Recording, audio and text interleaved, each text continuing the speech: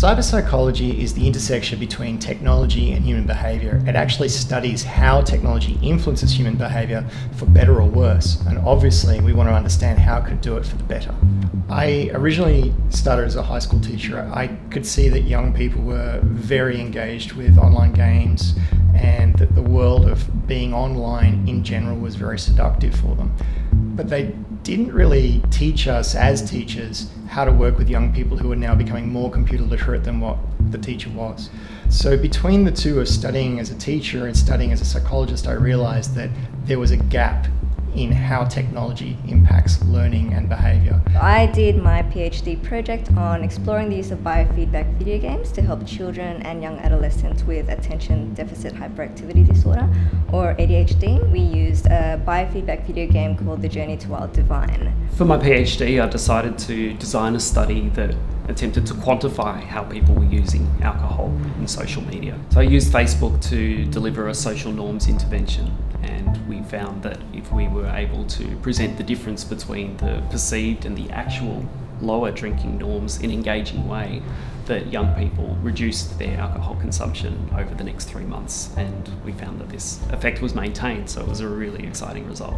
To research the area of cyberpsychology, I need many people to do that and many organisations to help us out. So I formed Australia's first Cyberpsychology Research Group at the University of Sydney in the hopes that we can actually be a central point for people to come to us to say, how do I make technology better for people? In my PhD, I'm building interactive soundscapes to teach people how to meditate. So I chose to do my research at the University of Sydney because when I was doing my master's in Canada, I had the opportunity to read a lot of papers that merged art and health together. And so when I was looking for a PhD program, some of the female researchers that I've read worked here, so I decided to come here to work underneath them. I was looking at what areas across the lifespan technology impacts us, and the answer is it impacts us everywhere. The truth was, at the time that I started in 2003, young people were taking it up the most, and I thought, well, let's focus on what are the positive impacts that they're gaining and the negative outcomes that are also being attained that they may not be aware of. The Cyberpsychology Research Group at the University of Sydney is one of the world leaders in using social media for mental health. We develop programs a lot of the time to actually see what evidence base there is for using online forums and for engaging in small group networks for online counselling, such as with Kids Helpline. We also are very interested in how virtual reality can help us with phobias, and particularly pain management and stress in the workplace, of which we're starting to pioneer that area as well.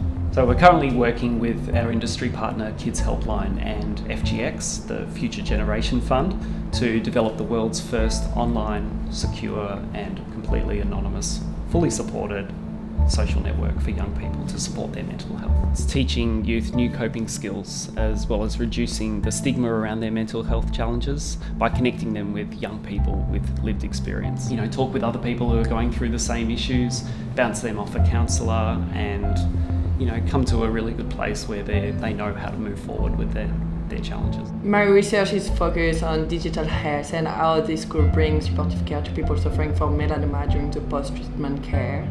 So it's bringing a better understanding for clinicians how they can use technology to give better advice to the patient to improve their quality of life after being treated for melanoma. I want people to understand that cyberpsychology is not just about psychology, that it involves many different disciplines. We wanted to have students in industry from any background work with us. While we are predominantly focused on behaviour, which is the psychology aspect, we need to have computer scientists, engineers, lawyers, humanitarians, and scientists all work with us to actually understand how technology can be used for the betterment of lots of people out there with mental health and health problems. We want to be able to understand why people use technology and why they use it the way they do and what they use it for, but also help them to use it in a positive way. The Cyberpsychology Research Group is interested in all things to do with information technology and how humans engage with that technology. We're certainly interested in gaming, social networking and the established platforms of wearables, but we want to know more about virtual reality, and now even artificial intelligence is something we need to consider in health.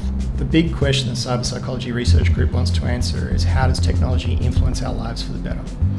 That's a perpetual question because technology keeps changing, and rapidly at that. If you're a company or an individual, such as a PhD student or a master's student who wants to work with us on technology innovation that will help people both in health and well-being, then we really want to hear from you. We want to actually work with many different people with great ideas, big picture innovation, so we can actually improve technology for tomorrow better than it is today.